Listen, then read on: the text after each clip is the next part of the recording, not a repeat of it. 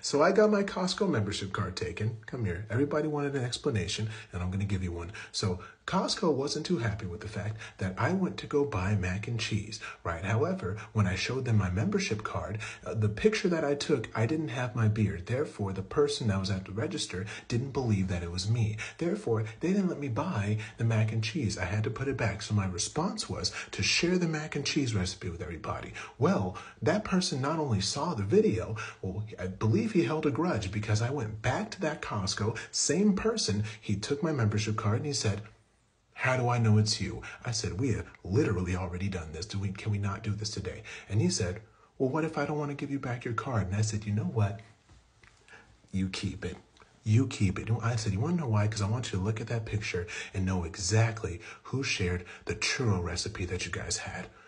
And he said, "Did you share the churro recipe?" And I said, "Not yet."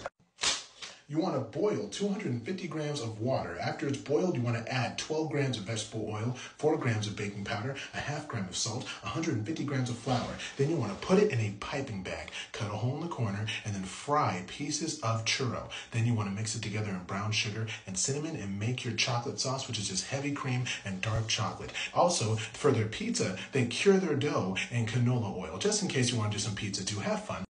I'm not going to lie to you guys. A lot of these restaurants are starting to overthink it at this point. Come here. So normally, I share secret recipes from my secret recipe book, but I only do it if I absolutely have to. I had no intention of sharing any recipes today. And then someone from Chick-fil-A messaged me and said, "I know what you're going to do." And I said, "What are you talking about?" And he said, "I know that you're going to be looking into Chick-fil-A recipes." And I said, I genuinely mean this. I have not been thinking about you guys at all. And then he said, "Well, how about this? I have the sauce recipe and I'll give it to you for a price." And I said, I already know the recipe. I just wasn't going to share it. And he goes, "No, you don't. Prove it." And I told him the recipe was made in Fredericksburg, Virginia, and an employee 8 years ago posted the recipe and then deleted it. I have the document already. And then he said, "Oh my goodness, please don't share the recipe and don't tell anybody I did this." And I said, "Don't worry, your secret's safe with me." 1/2 cup of coleslaw dressing, a 1/4 cup of barbecue sauce, and 1 1/2 tablespoon of mustard. Save some money, make it at home. If you want to add some more flavor, add lemon juice and honey to it, but there's a sauce recipe. I really didn't know I was going to be doing this today, but there you go.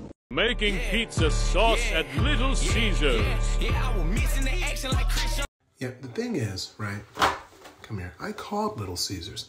And I said, "Excuse me, I just saw that you guys make your crazy sauce in a tub on the ground. And I just wanted to make sure that that's not every single Little Caesars, just in case I want to go get some crazy sauce." And the person on the phone said, "Even if we did, you're still going to eat the crazy sauce." Come here. And I said, "Well, I'm not sure if that's the case." I'm like, "Well, what if somebody wants to just make it at home instead of going over there?" And he said, "It's not like you know the recipe." And I said, I might, who knows? And he says, "It's not like you're that guy that shares the recipes online." And then I just stopped and I said, "You know what? You're right. It's a 1 in 8 billion chance that I'm the guy that knows the crazy sauce recipe and has the recipe book and has the glasses that shares them. So, it's a shame that I'm not." And I said, "Have a good night." And I hung up the phone. So, if only I was that guy, I can share the crazy sauce recipe. Now, at Little Caesars, they mix around tomato sauce with water and spice packets in order to make the sauce. Now, the question is, what spices are used to make the sauce? Well, you want to do 15 ounces of tomato puree, a 1/2 teaspoon of salt, a 1/4 teaspoon of ground black pepper, garlic powder, dried basil, dried marjoram, oregano, and thyme. Then you want to mix in your water, and so you can have it in increments. Therefore, you can try crazy sauce at the house and maybe not make it on the ground. You might want to sit down for this because Costco is officially changing out the churro for a double chocolate chunk. So, quick update, Costco took my membership card. Come here. Reason why was because a while back I tried to get their mac and cheese, and then when I tried to pay for it, they looked at my membership card, and they didn't think it was me because I didn't have my beard in my membership picture. So they made me put the mac and cheese back. So I did what any reasonable person would do. I shared the recipe with everybody so that they can just make it at home.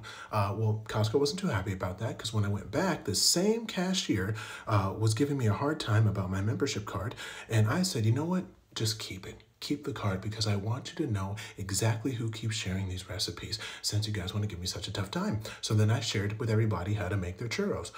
Well, it's been some time and I think Costco thinks that everything is all good because that same cashier messaged me saying, hey, hope you had a great holiday. Get closer. Who wants to make cookies? 1 cup of salted butter, a cup of brown sugar, a half cup of regular sugar, 2 eggs, a 1/3 cup of corn syrup, 1 tablespoon of molasses, a half teaspoon of vanilla extract, 3.5 cups of flour, a half teaspoon of salt, a half teaspoon of baking soda, and 1.5 cups of chocolate chunks. And then preheat the oven to 350 degrees, cook for 11 minutes. You'll now have a Costco chocolate chunk cookie you can make at home. Have fun. So I've been hearing that you can get a family-sized bucket of chili at Wendy's. Now, mind you, of course I have my secret recipe book, but I'd never seen this before, so I wanted to go see if it was true. Now, mind you, Wendy's and I are not on good terms because of the chicken nugget incident, where I heard you can get a bucket of chicken nuggets. I went, they said, yeah, we'll give you a bucket. They lied and gave me all small containers of chicken nuggets with no sauce and watched me drive away. So at that point, I realized we might be enemies. So I called beforehand and said, excuse me, do you guys have a bucket of chili? They said, yes, we do. So I went over to the Wendy's. They recognized me. I said, I would like a bucket of chili. And they said, we don't have buckets of chili. And I said, I just called the store. You guys said you did. And they said, well, it wasn't us. I said, this is not your number. And I showed him my phone. I said, this is not your number. They said, no. I said, so if I call this number, that phone's not going to ring. He said, no, it's not. So I called the number. That phone rang. I don't know why he thought I wasn't going to do it in front of him. And then he looked at me and said, what happens now? Come here. I said, I think you know what happens. The special ingredient for their chili is their actual burger patties. The patties that they don't use for their burgers, they break it up and they put it in the chili. So you can use 2 pounds of ground beef, a quart of tomato juice, a can of tomato puree, 15 ounces of red beans strained and piton beans strained, 1 large onion, a half cup of diced celery, a 1/4 cup of diced green bell pepper, a 1/4 cup of chili powder, 1 teaspoon of cumin, 1.5 teaspoon of garlic, 1 teaspoon of salt, a half teaspoon of pepper, oregano, and sugar, and an 1/8 teaspoon of cayenne pepper. Enjoy your chili. I am slowly turning into my grandfather. Get so close right now. My grandfather loves Sprite, like way too much. Does that make sense? He has entirely too much Sprite in his house. And I remember I would think like, wow, I'll never like Sprite that much. I'm making Sprite biscuits right now. First, you're gonna add 2 cups of Bisquick. Then you're gonna add a half cup of sour cream. Next, you wanna use about a half cup of Sprite. So, update. The original recipe said 2 cups of Bisquick. That is not true. It is still like very sticky. So you want to use like 3 or 4 cups of Bisquick until you get a dough ball that looks like this, to where it's not like sticking on your finger. Next, you take your dough ball and you widen it out like this so that you can cut it into sections and make individual biscuits. If you want to form a biscuit, make a circle with one hand and push down with the other and keep circulating it until it starts looking like a biscuit. Here are the biscuits. We're going to put them on here and bake them at 450 degrees for about 15 minutes.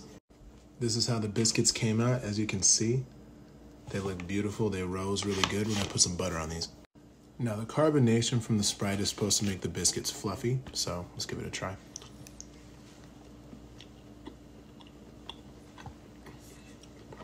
Now, I've definitely had better biscuits before, but if you ever need like a quick biscuit and you have some Sprite, this really works well. Your pizza roll. Make garlic butter. Pour garlic butter. Add Parmesan cheese. After mixing it, yummy. I don't think people understand. When you are in the mood for pizza rolls, come here. That means that you want to do the least amount of effort in making food possible. When I want pizza rolls at 3 in the morning, I barely microwave them. I'll almost eat them frozen. Does that make sense? However, I am going to try this and see if it's good. Okay, we have the fried pizza rolls right here. Now we're going to get the garlic butter. Okay, here's the garlic butter right here. Okay, we're going to pour the garlic butter over these rolls here, and then we're going to mix them around. Now we're going to add a little bit of Parmesan cheese. Oh, okay. Okay, this is how they look like after. Okay, we're going to give these a try and see if they're any good.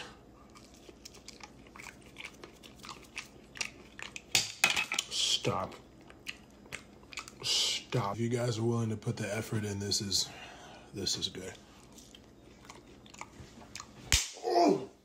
I'll tell you what really does it is that garlic butter. That garlic butter really does the... Oh yeah.